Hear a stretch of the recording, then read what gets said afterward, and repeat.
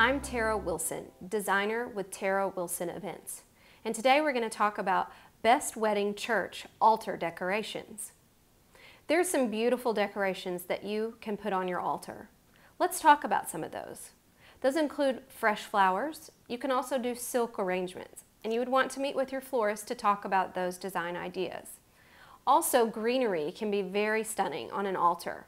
Again, meet with your florist to talk about your options and make sure that it works well with your budget. Some brides are now using just lots of candles. Those can also make a stunning impact and be beautiful for your photography. Also consider using maybe crosses.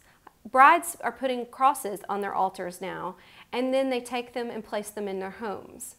You can find those at various shops around town. Look at decorating stores, home department stores, to find some crosses for your altar. Visit with your vendors and find out what's appropriate.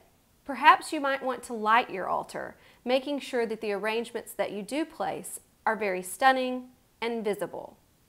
I'm Tara Wilson, designer with Tara Wilson Events.